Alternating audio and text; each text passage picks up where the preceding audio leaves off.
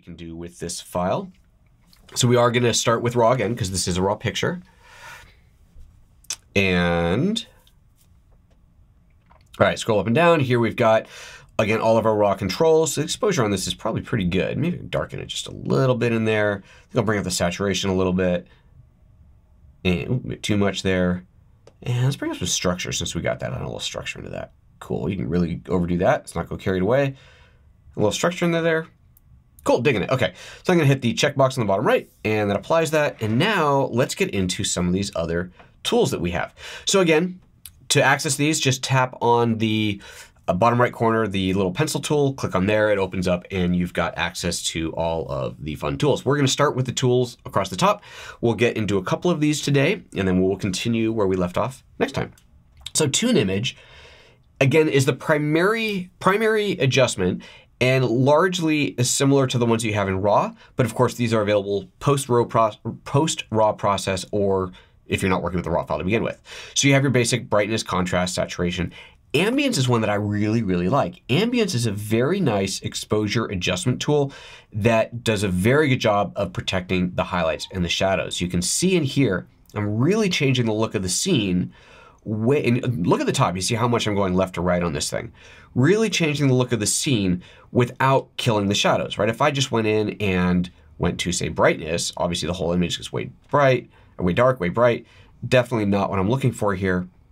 But if I've got good highlights and good shadows, Ambience does a very nice job of adjusting the in-between. So this is by far one of my favorite adjustments in here. I think Ambience is just beautiful, works really, really nicely.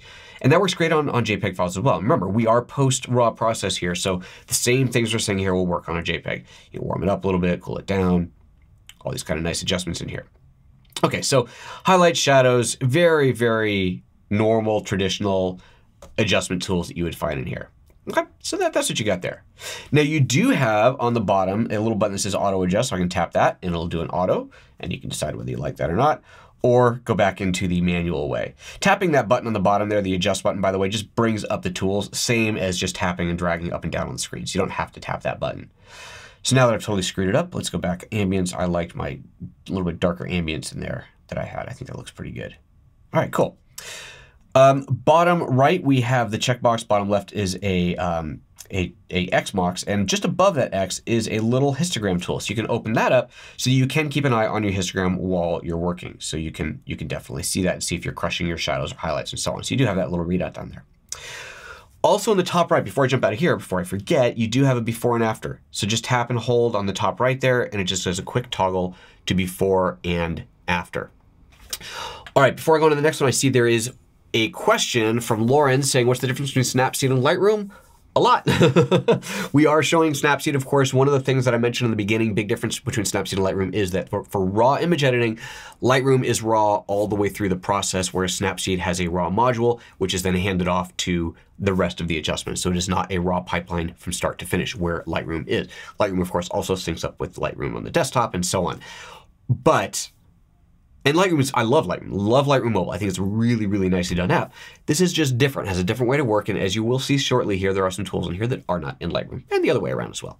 You know, you use whatever tool suits you. I would say for a quick edit, I would jump into Snapseed. I could do things more quickly in Snapseed than I can in Lightroom. That would be just my kind of throw out there. All right, let's see here. Let's get back into this. Okay, so bottom right, gonna tap the check mark. That brings me out of here. And I now have that adjustment applied, and now I can apply something else. So the next one is details. Details has just a couple of controls, structure and sharpening. Now remember we had structure in the raw processing, but if this hadn't been a raw file to begin with, then this would be the only place we have structure. Structure, of course, just adds all kinds of lovely detail and contrast to certain areas, like the rocks in here. You really see it come up in there. Or negative structure does do a nice little soft focus blur on there as well. So it's not a blurred image, it's a soft focus kind of thing. So we can add a little bit of structure in here, or we can add sharpening. And sharpening, same type of thing. Again, micro contrast done a little bit differently.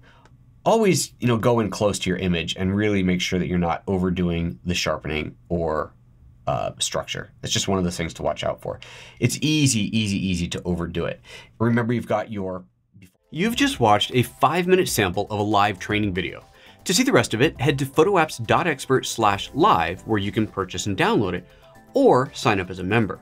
Members can stream any live training video as often as they like and have access to video tips and other exclusive member bonuses. To learn more about membership, head to PhotoApps.Expert/member.